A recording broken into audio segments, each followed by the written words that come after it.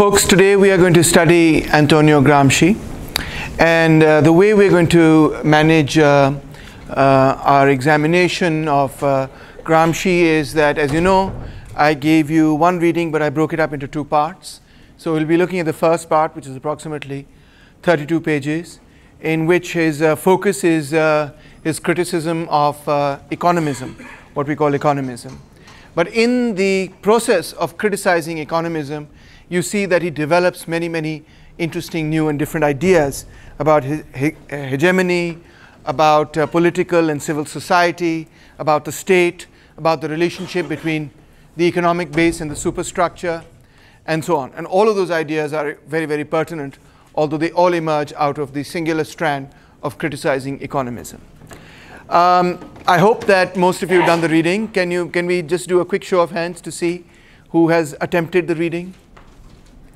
Okay, that's wonderful. And how many people felt comfortable with it?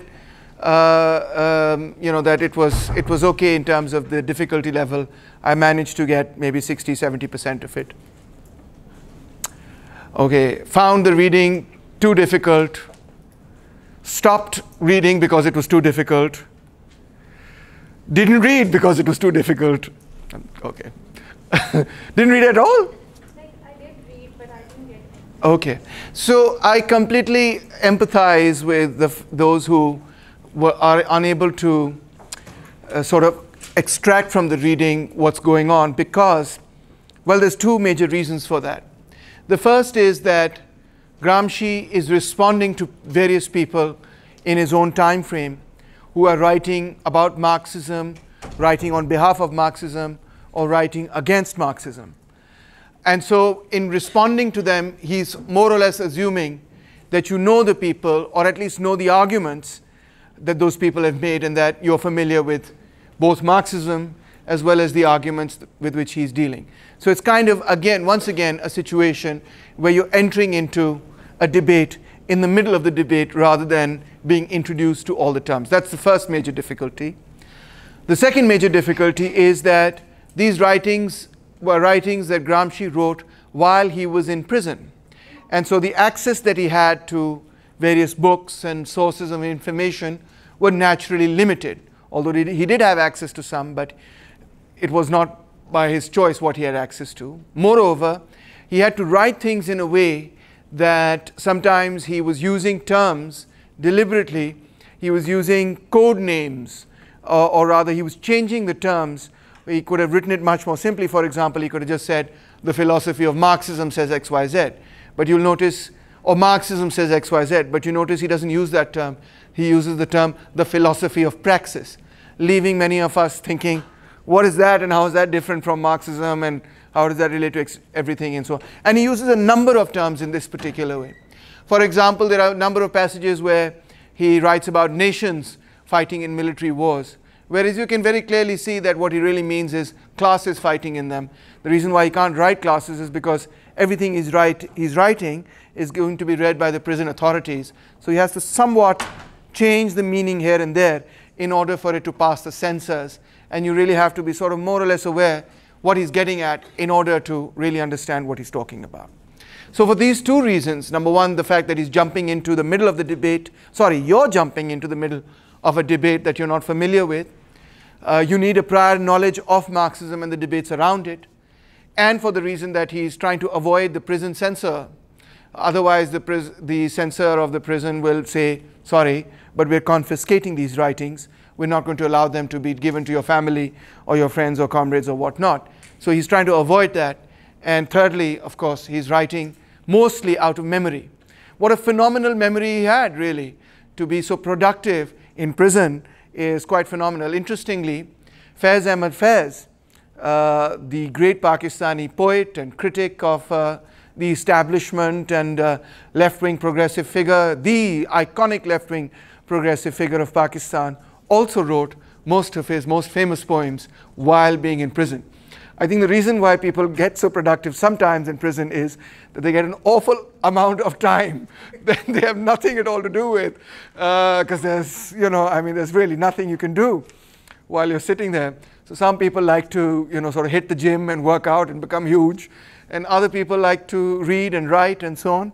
and write phenomenal things. Another great example of someone who really developed intellectually while being in prison is Malcolm X, who went into prison for one reason and came out of prison a completely reformed and changed person, ready and willing to fight for the rights of the African American community. So, but this is a particularly brutal prison, and it was particularly brutal for Gramsci because this is a prison under Italian fascism, and they, of course, had no love lost for Antonio Gramsci. And it was very difficult for Gramsci as well because he already had and further developed very, very serious health problems while in prison and died at a very young age. And so you can imagine that this was, no walk in the park, so to speak. So Gramsci gets his name from a town in eastern Albania, which is called Gramsci, and that's just changed into its Italian sort of name, Gramsci. He wasn't born in Albania, but probably his grandparents or his great-grandparents were born there, and they migrated to Italy, but they kept the surname of the village. It's a bit like what happens in Pakistan, that many of us have, if you're not so urban as you people are, many of us will have surnames that belong to our villages, etc.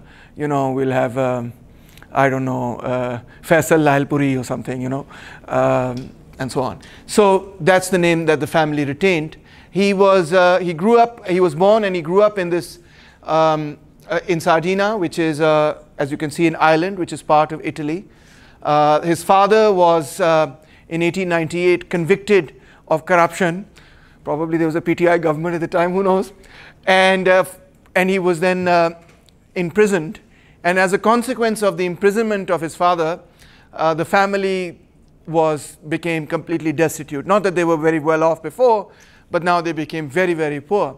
In fact, they became so poor that Gramsci had to stop his schooling and had to do work in order to had to do odd jobs to make ends meet. Finally, his father was released in 1904, and Gramsci could then thereafter continue his schooling and so on and so forth.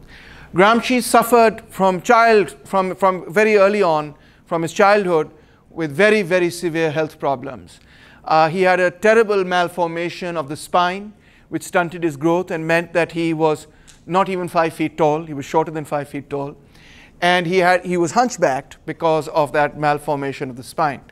And for the longest time, the Gramsci family believed that his caretaker had accidentally dropped him when he was a kid, and that's why his spine, something wrong happened to his spine.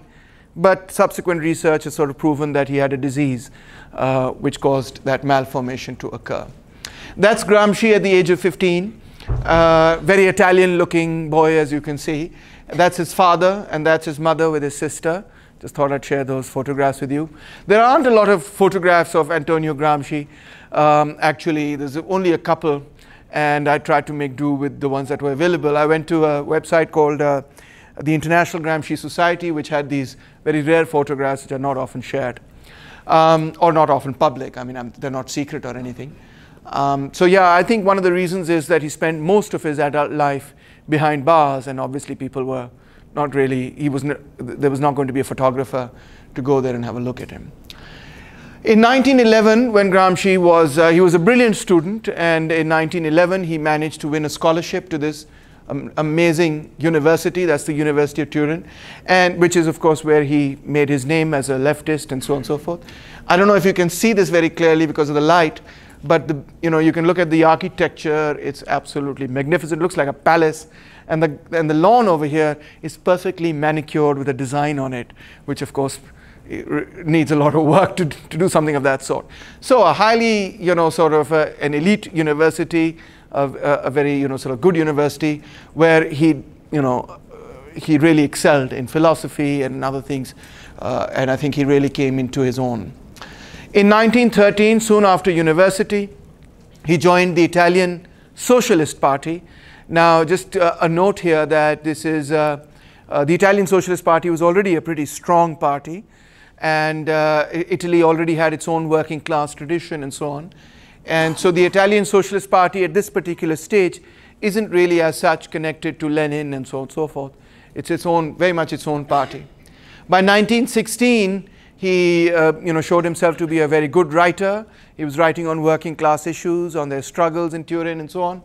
And so in his own town, he became the co-editor of Avanti, which means forward, of the socialist, the party's official newspaper.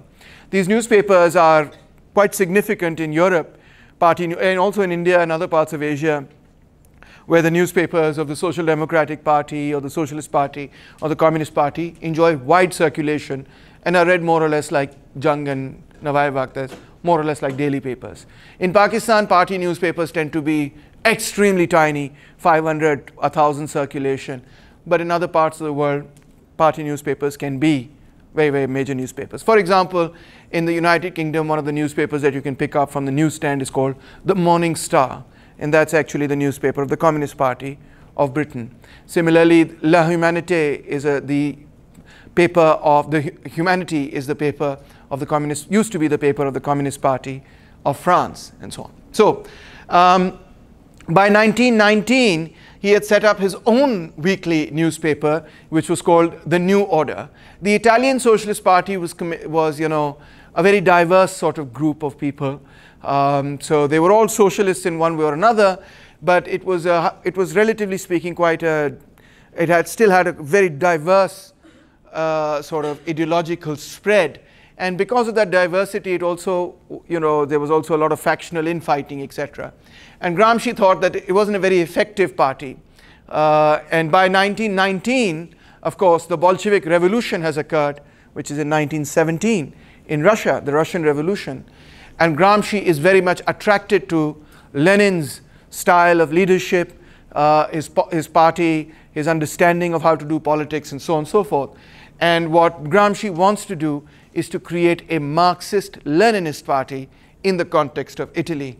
And the newspaper that he takes out, this weekly newspaper, The New Order, is more or less dedicated to that particular function, that we are going to popularize Lenin's ideas and create in Italy a party like the Bolshevik Party in Russia.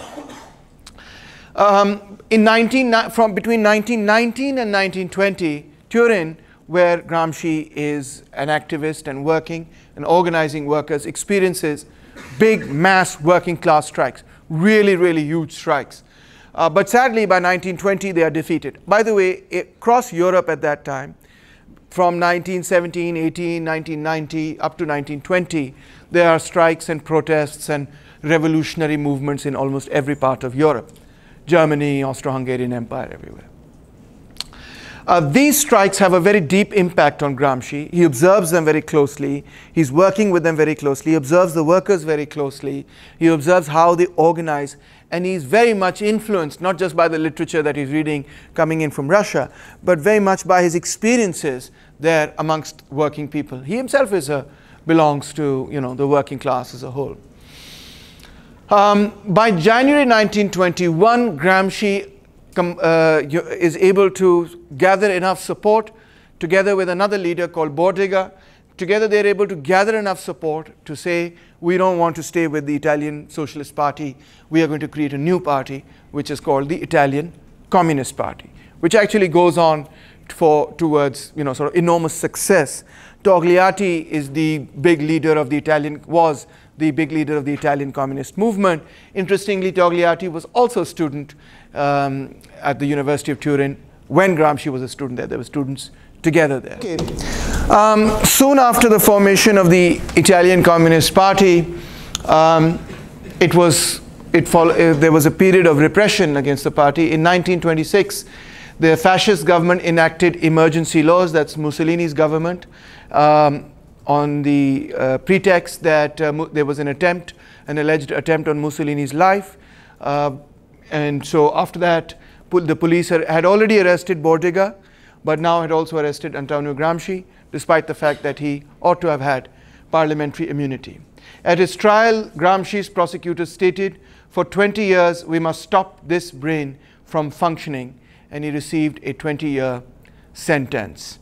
Where he was incarcerated, and that's one of the shots that we have of him while he was imprisoned. After about 11 years in prison, his health had deteriorated enormously. His teeth had fallen out, his digestive system had collapsed, he couldn't eat solid foods, and he had convulsions when he vomited blood. he suffered a headache so violent that he beat his head against the walls of his cell. So, you know, he was really in a very bad state in prison. There was, in fact, an international campaign for his release from Cambridge University, from professors at Cambridge University.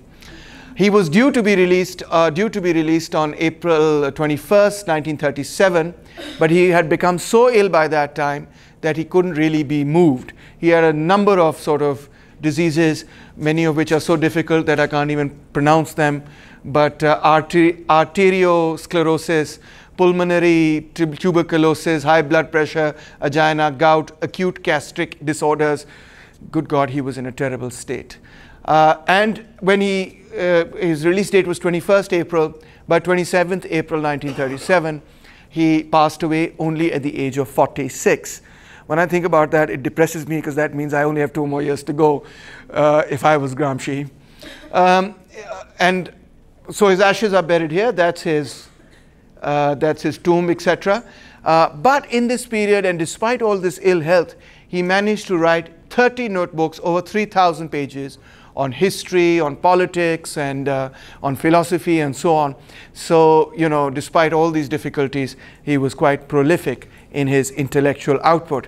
Had he lived longer, you know, we could have expected more great things from him.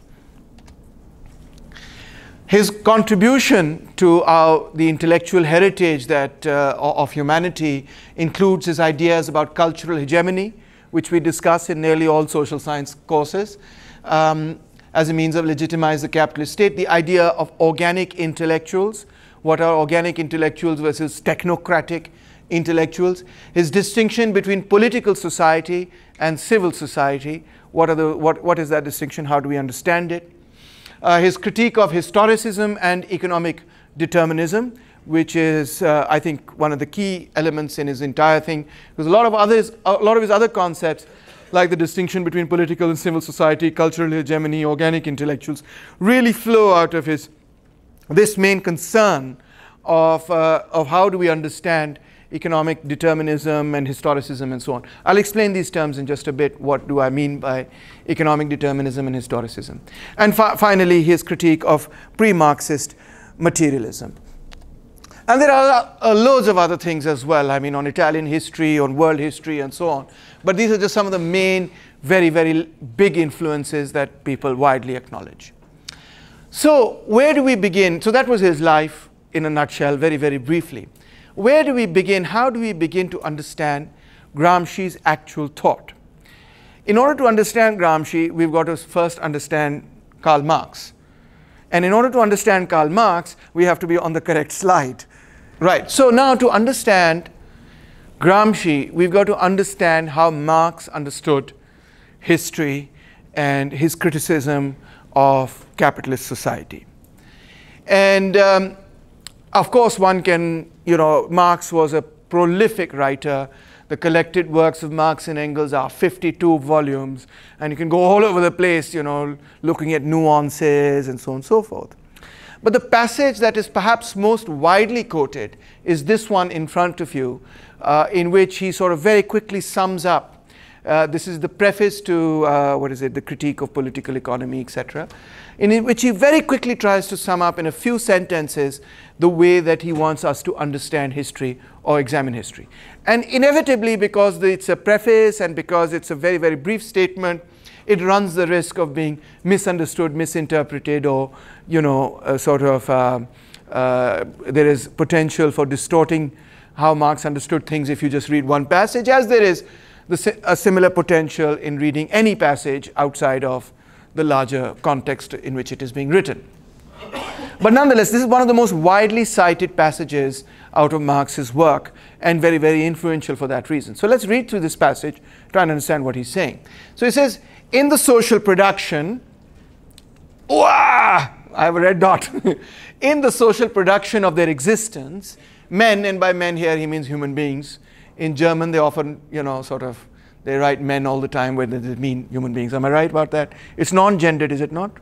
Is it non-gendered? There's the man, but it doesn't mean male. Yes. Thank you. I don't know any German, but I know that and a few other things. So humans inevitably enter into definite relations which are independent of their will. So let's stop there just for a second. To produce and reproduce life, we cannot produce and reproduce life individually. We have to enter into social relations, right? We have to enter into relations with each other. As to have children, obviously, we have to enter into sexual relations. To produce the necessities of life, food, clothing, shelter, we have to work together at some level, cooperate with each other at some level. To protect ourselves against animals that may try and hurt us and so on and so forth, we have to work together.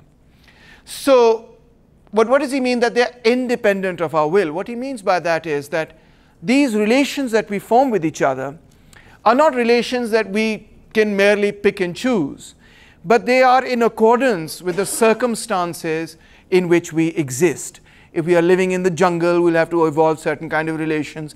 If we're living in the mountains, if we're living in the... whatever our material conditions are, those will determine what kind of relations we can create. Namely, the relations of production appropriate to a given stage in the development of the material forces of production. So what are these relations? These are relations of production and reproduction. And they have to be appropriate to the level of development of their material forces of production. So what does material forces of production mean? It means our ability to produce. What stage are we at in terms of what kind of relationship do we have with nature? To what extent are we able to manipulate nature such that we are able to benefit from it? Though that will determine what sort of relations we also have with each other. In other words, the stage of our development of our economic technology, our ability to produce, in turn, the tools we use, the kind of tools we have created, in turn also determine how you and I are going to, what sort of social relations you and I are going to have with each other in that process of our work and production. So in an advanced society with a high degree of technology, you will have relations that may be very different. For example, if you have a society where you could have meetings that are online, or you could wear a little, what is that called, virtual mask, and have a meeting with somebody sitting in Tokyo, right? And it would seem like you're sitting in the same boardroom, right, as happens in sci-fi movies, etc. Well, then that would mean that you could have a boardroom meeting without traveling from one part of the world to the other part of the world. And that would mean, of course, certain things about what sort of relations you would have. These days, to give you another example, which is may be more pertinent to, or you can relate to it much better. These days, you have thousands of friends on Facebook and on social media. And you are impacted by them. And of course, you can read articles about how they are not really friends. They're just, sort of social media friends, and real friends are the ones that you actually get to hang out with and spend time with and so on. And I think there's something, I think that argument is not incorrect, because there is something to real one-on-one interaction versus reading somebody's comment on a screen. But at the same time, it has to be said that those comments on the screen have a huge impact on your image of yourself, on your estimation of yourself, on your self-esteem. You get a bad comment in the morning, somebody says, something like, this is a dumb thing that you shared, and you don't know your Sartre from your sophists, or whatever they say, you don't know anything, blah, blah, blah. And you're going to be a bit depressed throughout the day, because those are real people. They are not robots, and they're writing to real people. And they do have a psychological impact. That's why people can be cyber-bullied. That's why people can fall in love even over social media, or chase each other and so on and so forth.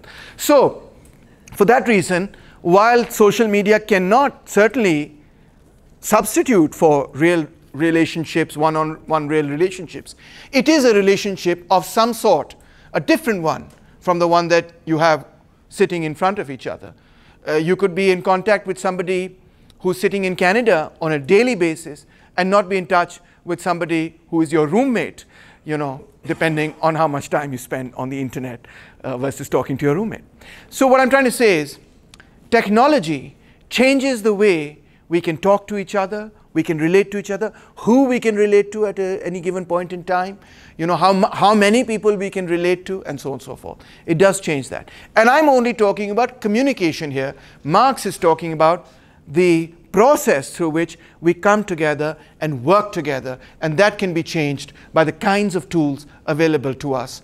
So he says the totality of these relations of production, that is the way in which we come together in order to produce, all of them put together. Totality means if you take all of those relations in any given society, you put them all together, that constitutes the economic structure of society, the real foundation on which arises a legal and political superstructure. So before we go into the superstructure, let's just look at that.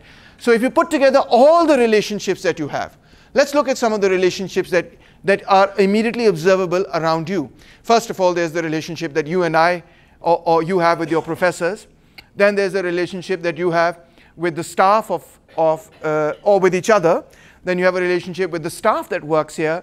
Somebody, of course, does the cooking and you go and eat in PDC. Somebody does the cleaning, the gardening. Somebody guards there are people who guard your university and so on and so forth. And we, even though we may not say hello to them, we might not exchange pleasantries with them, but we really actually do have a certain relationship with them which keeps us where we are at, even if we don't want to recognize that. But that is the objective reality. So that, he says, you put all of that together, that's the economic foundation. That's the economic structure of a given society. And it's on that economic structure, Marx says, that all your ideas, your ideology, your thought processes, your culture, your laws, etc., your legal and political institutions, they are really reflecting or based on those economic relationships that we enter into as we produce. And to this legal political superstructure and to the economic structure correspond definite forms of social consciousness. So our ideas correspond to our relationships, and those relationships are the real relationships that we have in the process of production. Who does what work? What role do they have in society in that work? What benefits do they get out of society for doing that work, and so on? Those are very, very important in determining the political institutions, which in turn are very, very instrumental in determining our thought processes about institutions, about work, about life, about politics, about economics, so on and so forth. The mode of production of material life, he says, conditions the general process of social, political, and intellectual life. So the way that you come together for work determines the way that you come together for everything else. Consider that we belong to, most of us perhaps belong to the middle class, to the upper middle class, to the upper class, etc. Consider that, and through no fault of your own, because that's just the way society is structured, so this is not a moralistic thing, I'm not pointing a finger at you, but consider that most of our friends will be from the same class that we are from. They will be from neither from the class that's above us, nor from the class that's below us. The class that's below us we will not befriend because, well, first of all, we don't really have too much interaction with them aside from ordering them about, perhaps, right? And secondly, there is a stigma attached to that, right? Where sort of, oh my God, he's hanging out with, he's slumming it or whatnot, etc., right? I mean, there is a sort of coolness to be part of the cool crowd, and the cool crowd is going to be the elite of any given society. Mostly, I'm not saying everybody thinks that way, but mostly societies do think that way, that the elite of those societies are considered to be cool people, good, successful people. And people want to hang out with successful people. So consider, for example, that our social relationships are by and large formed by our class, which in turn is formed by our position, our positionality within, within the mode of production.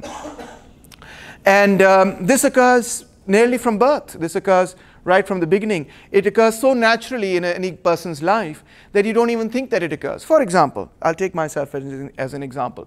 Here I am standing in front of you wearing jeans and a shirt, etc., speaking in relatively fluent English, if not a slightly Punjabified English accent, etc., right? But all of those things are really, to use slightly postmodern language, symbols of particular class status.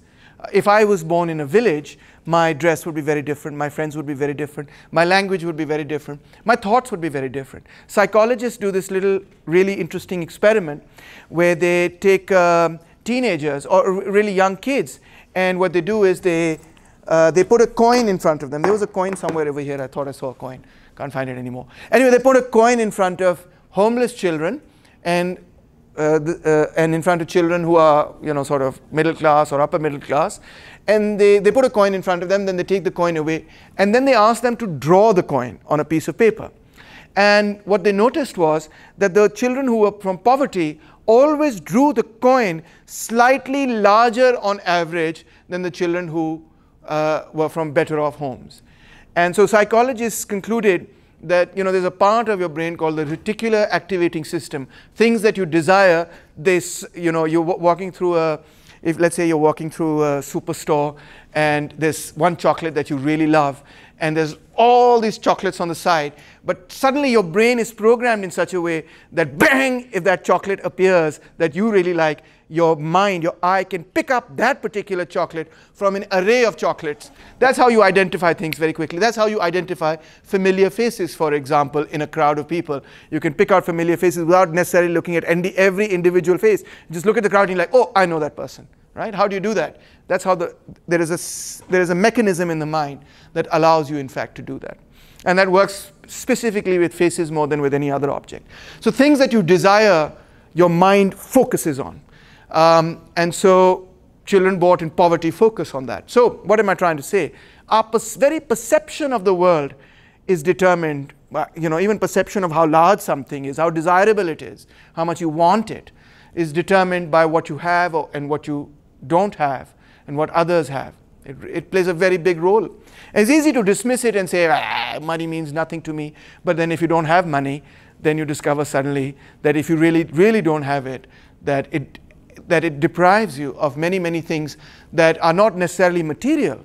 It's not just that you want to have more stuff, but it deprives you of many, many opportunities that can result in you having a very low self-esteem, a bad image about yourself, or will not give you the potential, the ability to really reach your potential.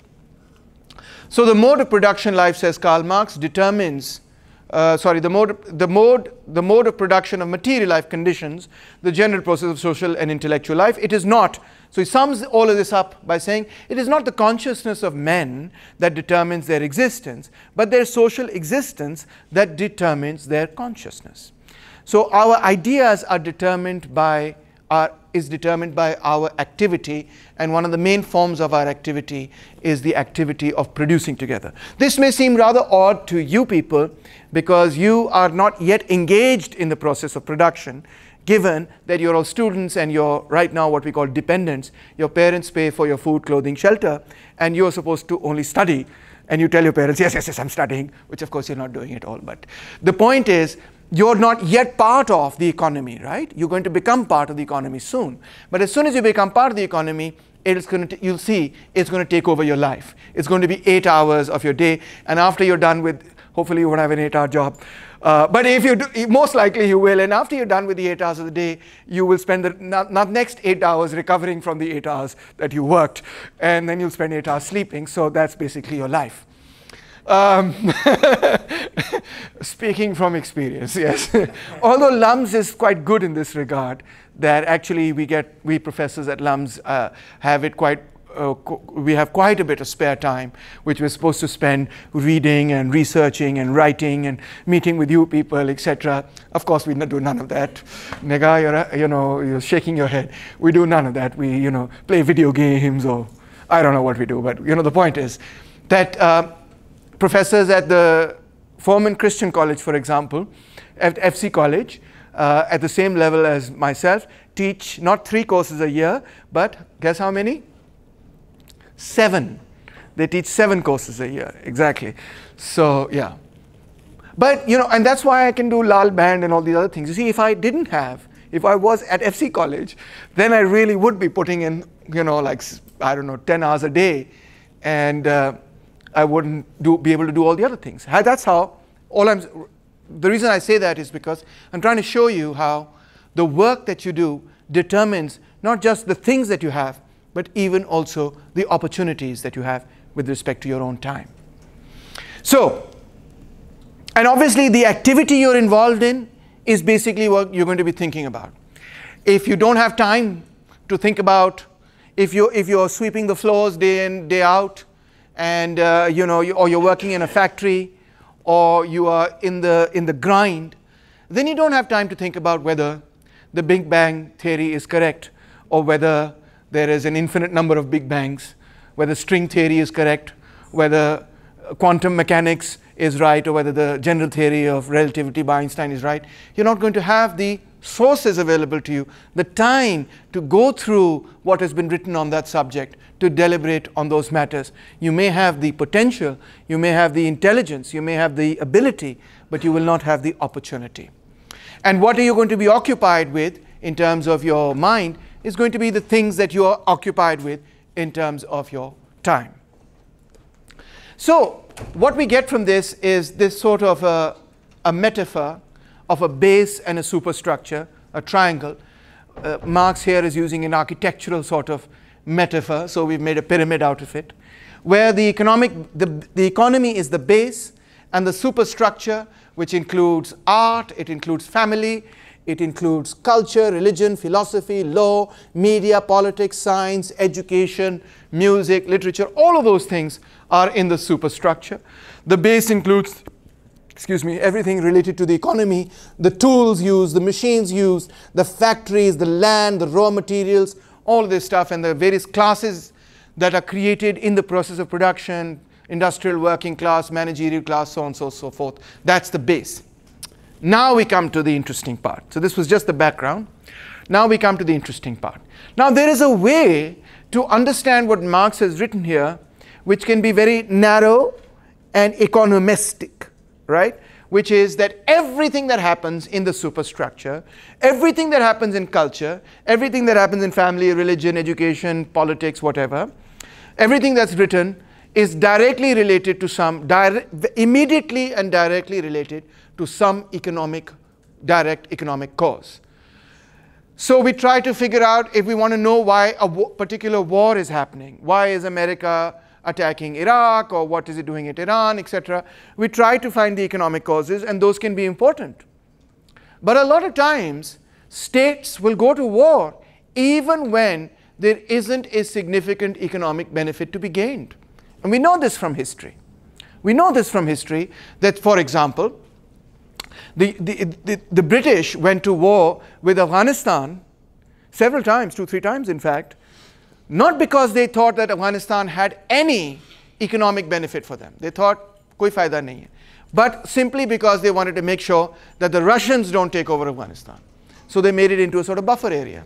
So they had no economic, they didn't necessarily want to gain anything economic out of Afghanistan. But they wanted to make sure Russia doesn't get in, so they went to war in those places. So you can go to war for geostrategic reasons rather than directly economic reasons, and so on.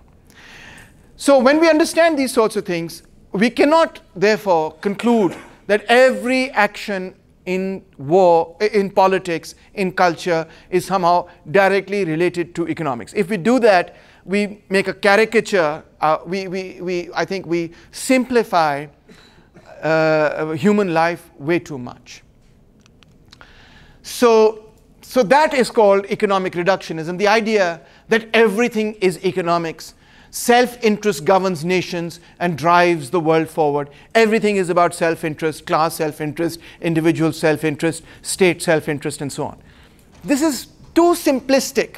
And although we use this as an assumption sometimes to teach, for example, rational choice theory and so on and so forth, but we also recognize that this can be a bit overly simplistic when understanding the motivations of people. After all, people undertake, you must have undertaken, many actions that are economically harmful for you, but are beneficial in other ways. For example, you may have decided, you give your friends treats, you say, okay, let's go out for dinner, etc. You don't care about who pays for what, etc. with friends. Why? Because that's not really what you're concerned with. The friendship is much more important to you than 10, 20 rupees, etc. So you don't care about it at that level. And sometimes you're friends with people who are actually bad for you.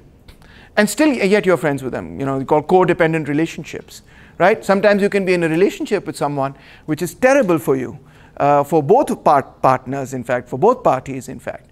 And yet you stick it out in that relationship, despite the fact that any rational analysis would have suggested you should get out of that relationship ASAP. But you can't, right? You can't get out of relationships so easily when you are, how should I put it, when you are invested in those relationships. It's not so easy to say, here's the calculus on net, my girlfriend has benefited me this much and cost me that much, so off with her head. It's not so easy, right? Yes. So Gramsci is of the view that economic determinism or reduction, before I get to Gramsci, so economic determinism or economic reductionism is the view that all political or cultural phenomena are determined by or can be reduced to the economic structure. And this is a bit simplistic, overly simplistic. Marx did say, for example, the hand mill produces feudalism, the steam mill produces capitalism, and it does sound very reductionist to say something of that sort. But you've got to remember that Marx is making these statements in the context of a discussion about history unfolding over tens of thousands of years.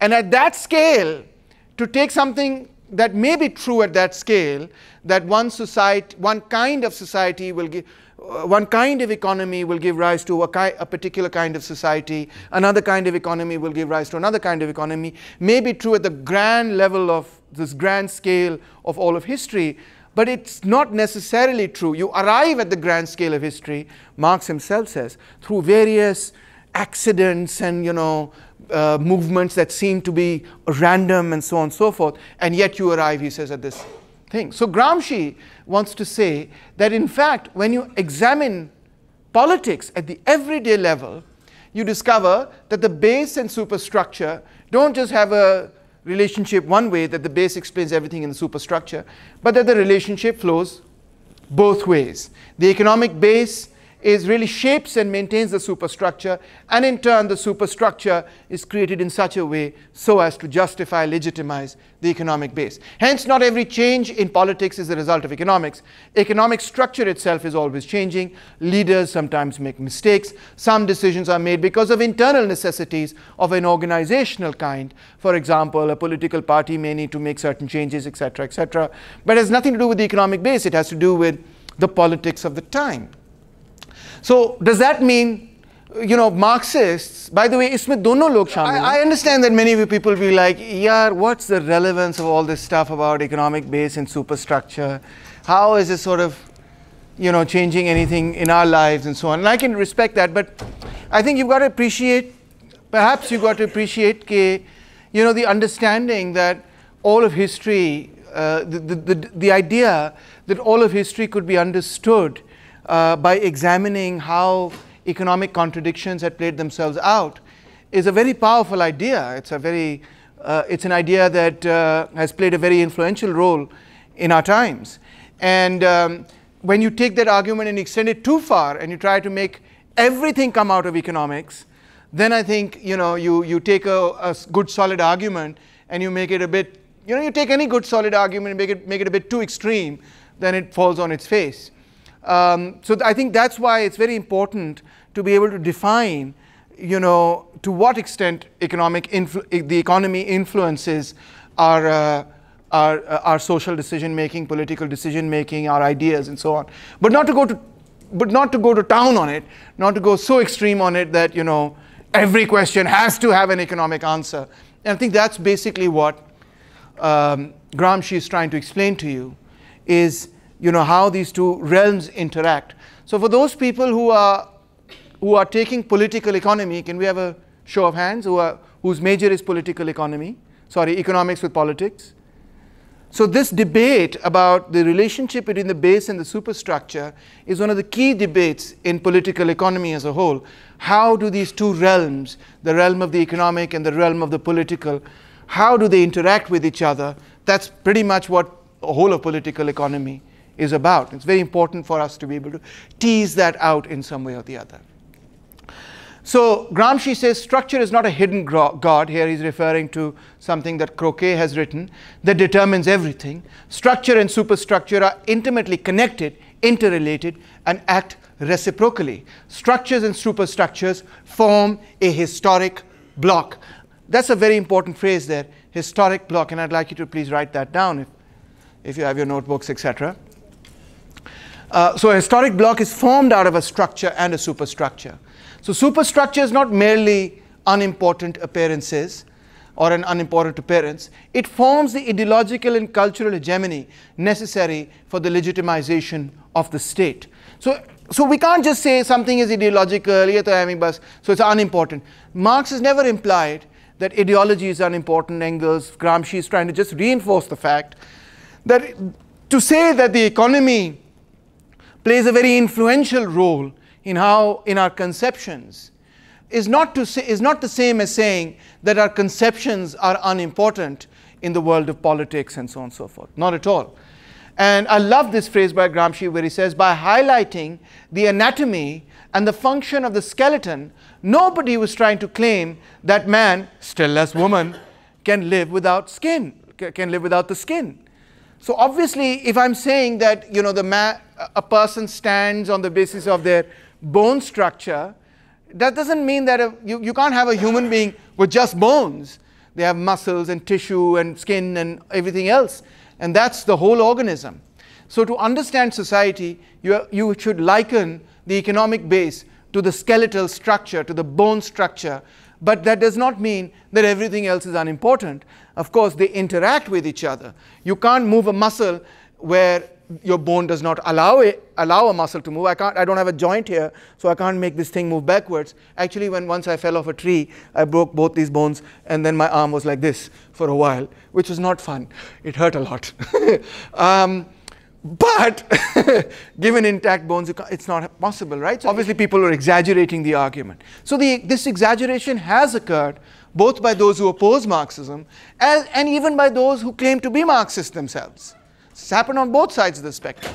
So take, for example, Jordan Peterson, whose favorite hobby horse is always constantly attacking feminists. But now he's developed from there to attacking the left as a whole. So the argument, the debate that he had with the crazy fellow, yes, Zizek, who can't stop sniffling all the time. In that debate, you must recall, Jordan Peterson made it out to seem like Marx is saying that economics determines everything, right? So he's pushing Marx into economic reductionism. So that's really what Gramsci is saying, that's a caricature of what Marxism. Superstructures are an operational reality. That's an error, sorry. Says Gramsci. Those are his words. Superstructures are objective and operative in reality. Marx spoke about the solidity of popular beliefs, and when this way of conceiving things has the force of popular belief. This is another phrase from Marx. So when a particular way of thinking about things becomes common sense, that becomes the politics of common sense. And that is a material, real force that you have to contend with when you enter politics to change society. Right. Did you have a question? Okay.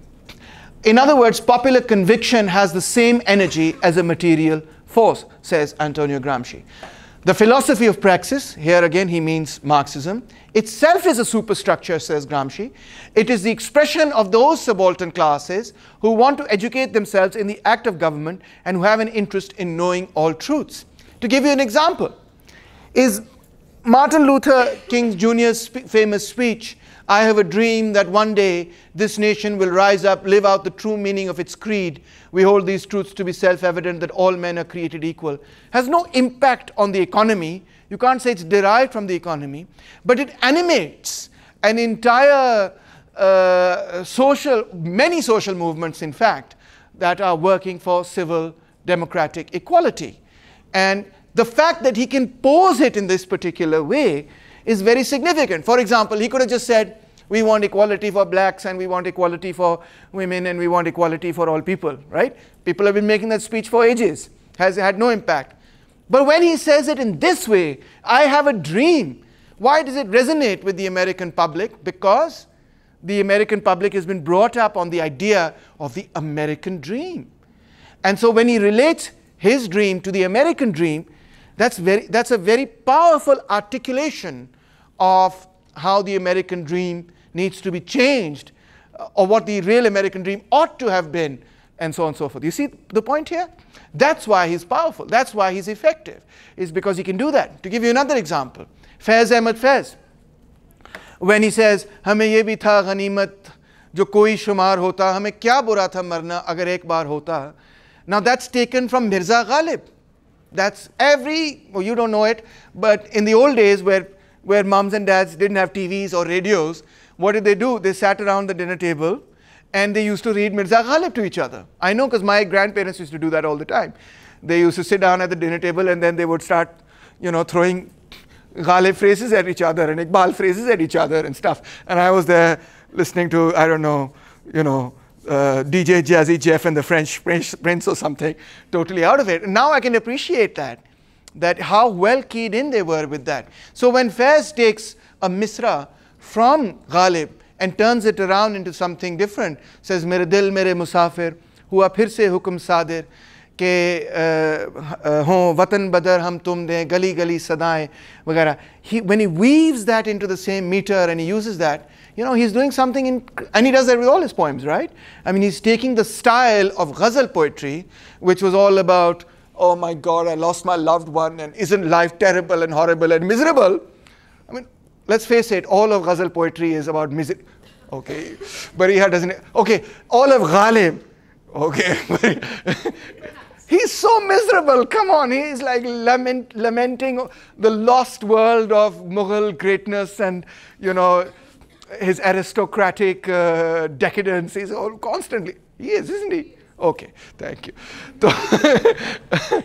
Yeah, I mean, Ghalib is miserable, but he's amazing. Just because somebody's miserable doesn't mean they're not amazing, right? But he's a depressing guy to read. But he also pokes fun at his own depression, which makes him doubly interesting, So, what is an erroneous way to understand the superstructure or ideology? Well, first of all, he says, yeah, we all acknowledge that ideology is distinct from the structure. It is asserted that a given political solution is ideological. That means that it is insufficient for changing the structure, although it thinks that it can do so. But on these correct premises is drawn the conclusion that every ideology is pure appearance, useless, stupid. But that's the wrong conclusion to come to.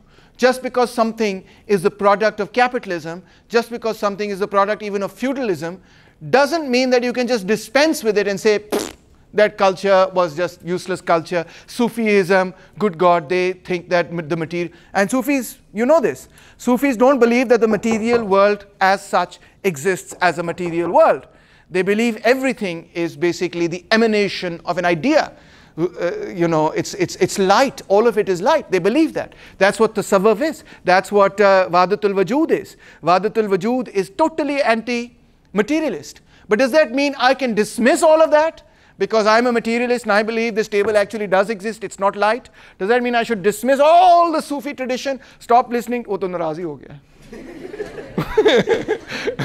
Stop listening to Nusrat Fateh Ali Khan and all the great poetry and all the great heritage, etc. and just dismiss it out of hand and say, Tum ek ghorak, no, that's Iqbal, sorry. Or just say, ek nukte vich gal mukti, it does means nothing to me because it is pure idealism. No, you can't do that. It would be a non-serious attitude, he says. You can't dismiss all of it as mere appearance, useless and stupid. No, what you've got to understand is that he makes the distinction also between organic and arbitrary. Organic ideologies are necessary for a given structure. Arbitrary ideologies only create individual movements and polemics and so on. So first of all, and foremost, you've got to sift the chaff and the grain, right? You've got to understand that there are lots of ideas in society. Some are truly arbitrary, temporary, and so on and so forth, and can be dismissed. But organic ideas that are central to systems, to social systems, must be treated with greater care. These are relatively permanent. Organic ideology will lead to organic movements that are relatively permanent. And these must be separated from conjunctural and arbitrary ideologies and movements that are occasional, immediate, and accidental. A common error, though, consists in our inability to find the correct relationship between what is organic and what is conjunctural. So what he's now going to show you is that even that which is conjunctural cannot always be dismissed. In the first case, there is an excess of economism or doctrinal pedantry, the overestimation of mechanical causes. In the second, an excess of ideologism, which is the exaggeration of voluntarism and individualistic element. So you can have an exaggeration of ideologism here and an exaggeration of overestimation of mechanical causes when you're looking at these causes. And you've got to stop doing that. You've got to understand the complex interrelationship between organic ideas, organic movements, conjunctural movements, arbitrary ideologies. They come together in complex ways, and we've got to understand them if you want to make real social change. He's a real craftsman. I mean, he's sitting in jail, but you can give him credit that he's a real craftsman. He's explaining to you, if you want to bring about the feminist revolution, if you want to bring about a revolution against extremism, if you want the end of, in Pakistan, you want the end of, I don't know, XYZ, oppression of minorities, how do you do it? How do you convince people? How do you make it happen? He is an architect, an engineer, you could even call him an artist, of how to construct social movements in any given context, how to understand them and create them. So to understand and create them, you have to understand the relations of forces. Who's strong? What is the balance of power? We've got to distinguish, he says, between relations of social forces, that is linked to structure, objective, independent of human will, yani the economic relations between classes. Then you've got to look at the relations of political forces. Kaun si party strong hai? Kaun si tanzeem is strong hai? How many people were there at the climate march? Who are the enemies of the climate? How many others went to the climate march? Okay, right? Okay, there you go. Who are they? What are their views? How do they convince people that climate is unimportant? You've got to understand that and the mechanics of that. Right? And finally, he says, between classes or between nations is also the balance of force of military. Who's got a stronger military? He says that also plays an important role. So let's go through them. The first one is kind of self-explanatory, so he doesn't really bother with that, which is the economy. Right? The second one he goes into, what about politics? What happens in politics?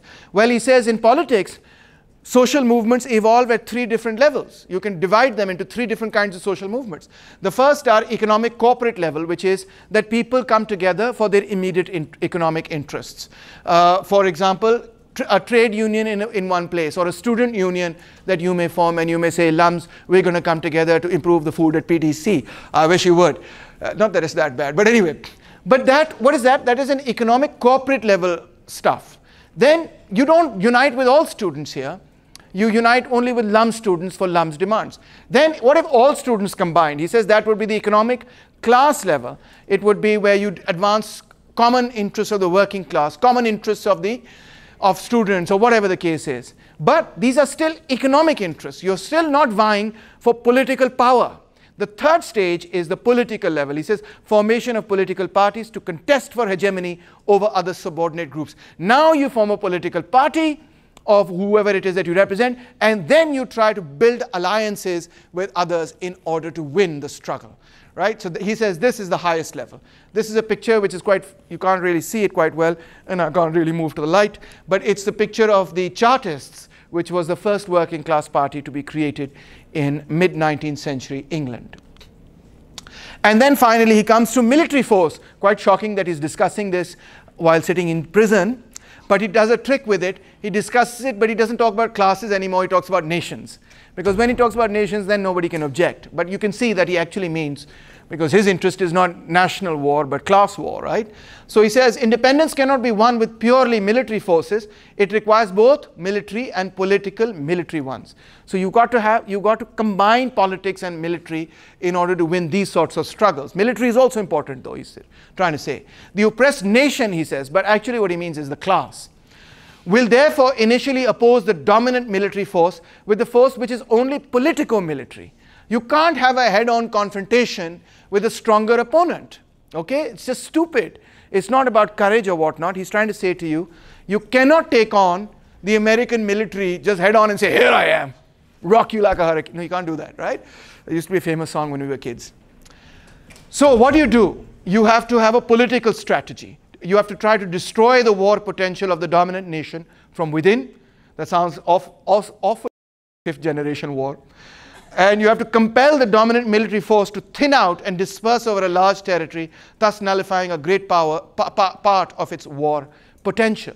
So you've got to find the right way in which their strategic strength cannot be deployed against you in one go, otherwise you'll be wiped out. So it's like a smaller boxer fighting a bigger boxer. The smaller boxer's got to keep his distance.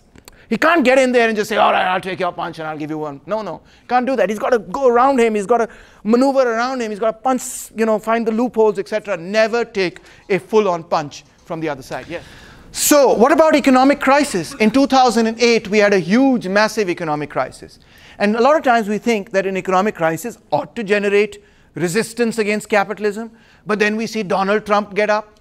Then we see Boris Johnson come up. Then we see Le Pen get up, etc. We see Narendra Modi get up. Not Narendra, sorry, Narendra Modi get up, right? You see also, you don't see the left. I mean, in fact, in India, the left has gone backwards. It used to have 62 seats in parliament. Today it has 5 in the National Assembly. Of course, they have enormous seats at the provincial level. So they dominate the provincial governments of Kerala and West Bengal and other places, etc. But at the national level, they've all the way back to 5 seats. So what's going on? So he says, Gramsci says, it may be ruled out that immediate economic crises themselves produce fundamental historical events. They can simply create a terrain more favorable to the dissemination of certain modes of thought and certain ways of posing and resolving questions involving the entire subsequent development of national life. They create the potentiality that that a certain new idea can become popular. But don't make the mistake of thinking that just because Pakistan is going down economically, the left is going to go up politically.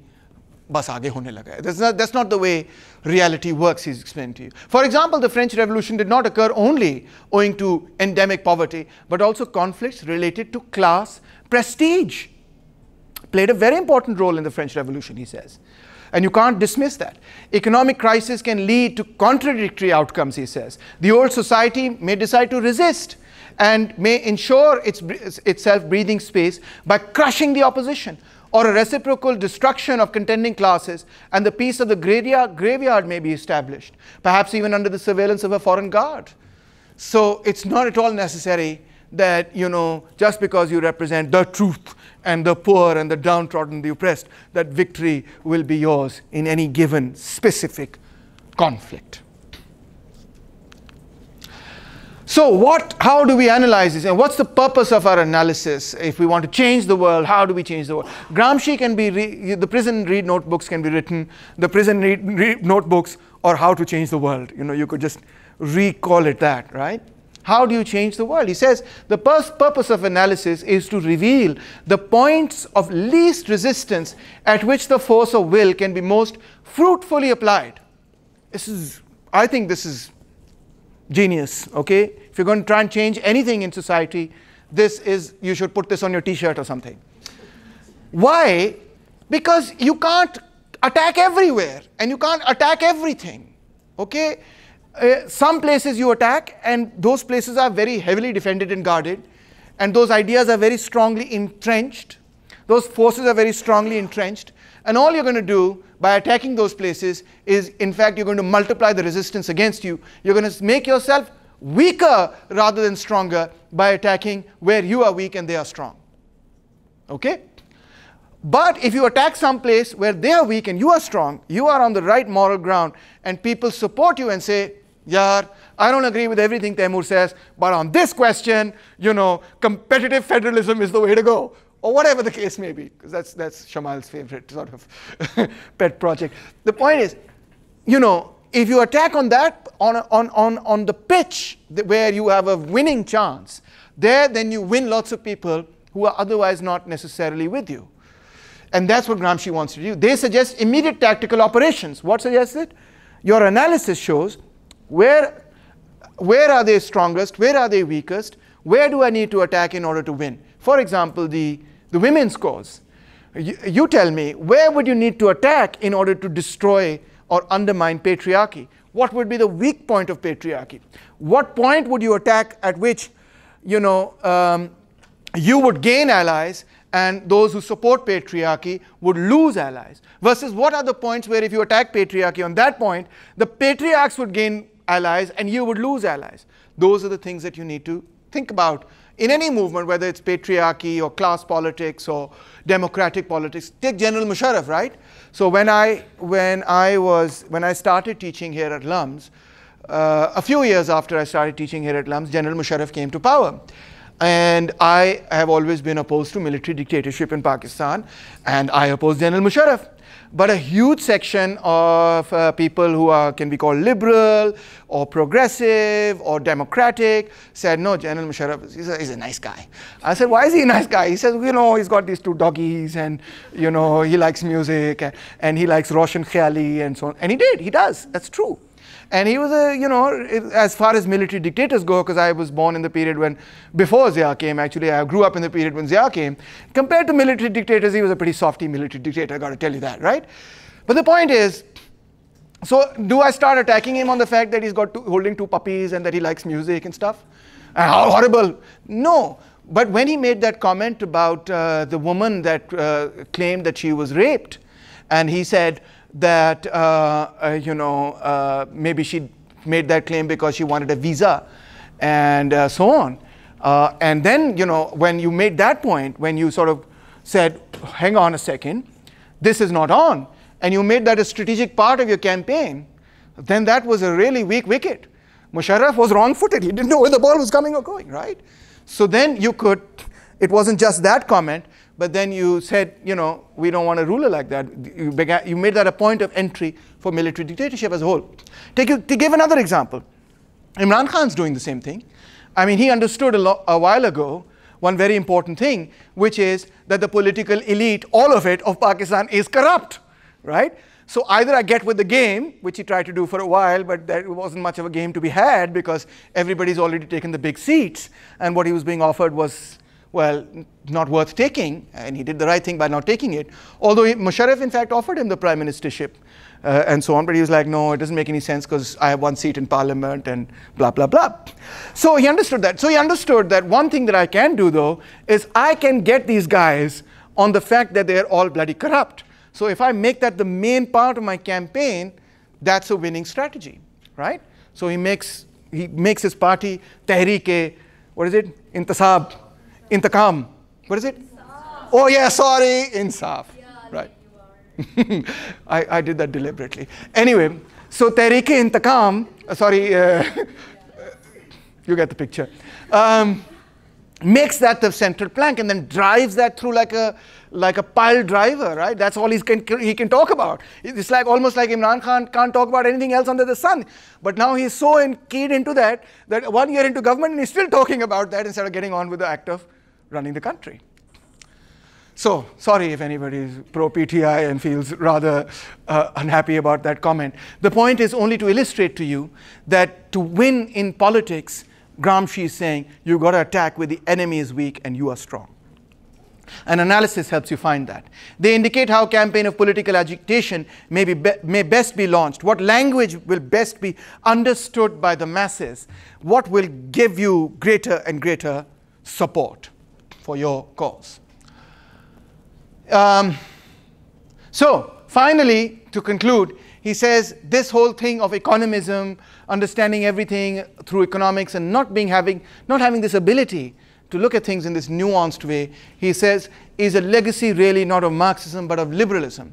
Economism is not Marxism but the direct descendant of liberalism. The state and civil society are one in the sense that they serve the same class. The latter, though, that is, the state works through coercion and the former civil society works through ideological hegemony.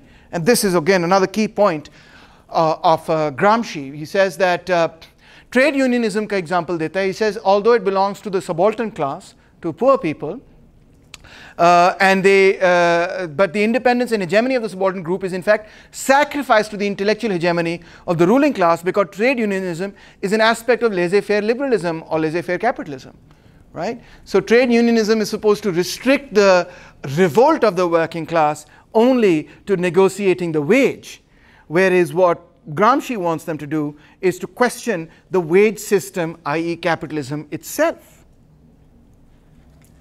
To continue, the problem of emancipation is not considered, either the problem of emancipation is not considered, as in Fabianism, Demand, or the Labour Party, or posed in an inappropriate and ineffective form, for example, social democracy, or because of a belief in the possibility of leaping from class or a society directly into a society of perfect equality with a syndical economy, it is left completely open. So trade unionism is not a successful subaltern strategy, because even though it is a subaltern movement, this is a very cool concept. You can have subaltern movements that don't realize that they are conceding ideological hegemony to their enemy. You can have movements of women who do not realize that in fact they are conceding hegemony to patriarchy by, let's say, undertaking a certain slogan, or workers' movements, or whatever the case may be. And Gramsci wants you to be able to sift that and understand where you are ceding essential ground, where you are conceding to your opponent the hegemonic idea. There you are basically in trouble. You're not going to win, even though you may make a very big splash and get your picture on social media, but you will not get what you want.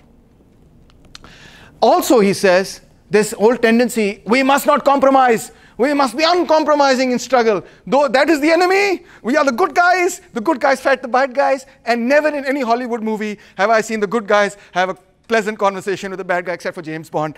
Hence, therefore, you know, you are on that side, tum udhar or hum idhar, and there are going to be no compromise. He says this is not how politics works. Politics you cannot be successful if you think in this way. In fact, hegemony, he says, presupposes compromises with other interests. You want your movement to be successful, you've got to compromise with other movements in order to win them as allies in order to be successful. The leading group should make sacrifice of an economic corporate kind without touching the essential. Don't give up on your essential, but nonetheless make allies in the big fight isolate your enemy and fight against them. All forms of electoral abstentions also belong to economism or liberalism. So that's why he says, you know, we often think, oh, the law is against us, the police is horrible, terrible. Yeah, it is. Yes, the law may not be in your favor. Oh, parliaments are corrupt. Oh, politics is all corrupt. We're not going to do any of that. What's the result of that? It's a self-defeating strategy. You've got to get in the mud, he says, is what Gramsci is saying. You've got to get into the mud, and you've got to meet with the police walas, and you've got to say, here's a gender sensitization program for you. But if you use the word gender sensitization, they're going to run the other way. So how do you get in there and get your point of view? Or here's a labor sensitization program, whatever it is. How do you maneuver and convince people that the changes that you want to bring about are good? That always requires, he's saying, compromises and getting into those, even into those institutions that you may or may not necessarily agree with or like.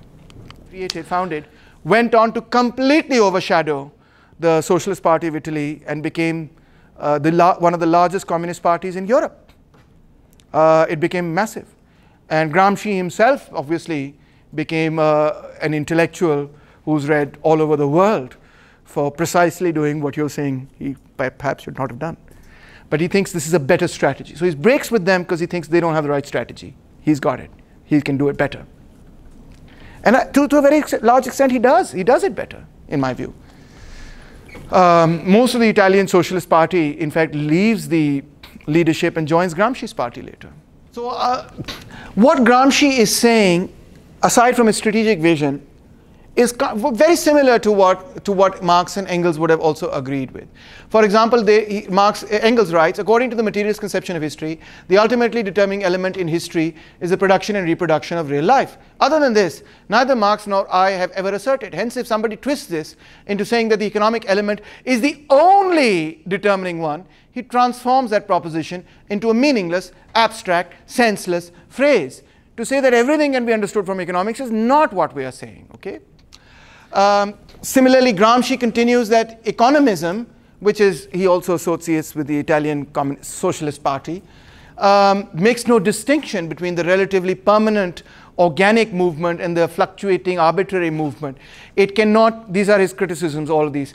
Economic development is reduced to technical change in the instruments of work. It cannot even examine economic development very well. It is utterly false that people will allow themselves to be moved by considerations of self-interest. And it is entirely true that they are above all motivated by desire for and ardent belief in prestige, something that Max Weber talks about. Prestige and status plays a very important role in our self-image and can play a very, very important role in how we view our position in society and whether or not we revolt or conform to society, and Gramsci is agreeing there. Economism asks the question, who profits directly from the initiative under consideration, and replies with a line of reasoning which is as simplistic as it is fallacious. The one who profits directly are a certain fraction of the ruling class, and then they get into this argument, is Nawaz Sharif benefiting from this, or is Zardari benefiting from this? Whole politics then begins to resolve around a few individuals, which really is what's going on in Pakistan as well. The whole political question becomes around a few individuals and their economic benefits, rather than real questions about what those policies mean for people. We start looking for whether XYZ policy has benefited Imran Khan, whether it's benefited Nawaz Sharif, whether it's benefited Zardari. But that's not all politics is about. You've got to look at how XYZ policy has impacted the people, the country as a whole. That's what politics ought to be about. So thus the political struggle is reduced to a series of personal affairs on the one hand, those with the genie in the lamp who know everything, on the other, those who are fooled by their own leaders but are so incurably thick that they refuse to believe it. Jaise Imran Khan कहता है, गधे हैं ये लोग, right? That's what, I mean, Gramsci seems to be describing Pakistani politics perfectly, because that's what we do all the time, right? We only pick on things which we think have benefited those politicians, then we make them into big scandals, and that's the whole thing that politics revolves around. I know, time's up. He wants you to look at the social content of the mass following the movement. What function did this mass have in the balance of forces? What is the political significance of the demands presented by the leaders? You examine the conformity of the means to the ends. What do they want? How are they trying to get it? Are the two things working together well? And only in the last analysis, and formulated in the political and not moralistic terms, is the hypothesis considered that such movements will necessarily be perverted and serve quite different ends from those which the mass of the followers expect. You've got to start analyzing the movements for who is in them, what are they doing, what are their demands. Ye cheezein to ab karte hi nahi. All we look is oh, the flana leader is corrupt, flana leader is corrupt, flana leader is corrupt, and we think that's the end all and be all of politics. We do this all the time in Pakistani politics. He says this is useless, get out of there. Last but not least, he has an aversion to historicism. What is that? The aversion to compromises is based on the iron conviction that there exist objective laws of historical development similar in kind to natural laws, together with a belief in a predetermined theology like that of a religion. Since favorable conditions are inevitably going to appear, and since these in a rather mysterious way will bring about palingenetic events, it is evident that any deliberate initiative tending to predispose and plan these conditions is not only useless but even harmful. In other words, we have become anti-planning. We don't want to plan anything because we think spontaneously khud hi ho jayega. History is on my side, the truth is on my side, appe hi ho javega. He says it doesn't happen that way. The strong, those with better strategy win over those with bad strategy. That's how politics really works. So this religious-like belief, you know, we like to watch these movies, and in all the movies we watch, the good guys always win. There was one movie I watched in which the bad guy won, which is called No Country for Old Men, and swear I wanted to go up to the ticket counter and say, give me my money back. I didn't get my money's worth. Because we want to believe the good guys always win. But that's not history. You know, you must remember John Stuart Mill making the same point. He made it so eloquently and brilliantly in the case of Jesus Christ, right? He says, yeah, he was a good guy, but he didn't win, right? Okay, later on Christianity won, but Jesus himself didn't win. Because to win, you not only have to be that's all what Game of Thrones is all about. It's not enough to be a good guy. Otherwise, Ned Stark wouldn't have had his head chopped off in the very first bloody season. He was a good guy. It's not enough to be a good guy. You've got to know how to play the game. And interestingly, that reference to Machiavelli is made also, because that's very much Machiavelli, right? You've got to know how to play politics. That reference to Machiavelli is very much there also in the writing of Gramsci, who often refers to his own party, you know, the Communist Party, as the new prince, the modern prince, he calls it. Saying that you've got to be as smart as Machiavelli wanted you to be in order to make the revolution. Right. Finally, Gramsci, I want to end with this beautiful quote. The old world is dying away, and the new world struggles to come forth. Now is the time of monsters. Climate change, I don't know, Donald Trump, Narendra Modi, whoever you want to put in that category. Thank you.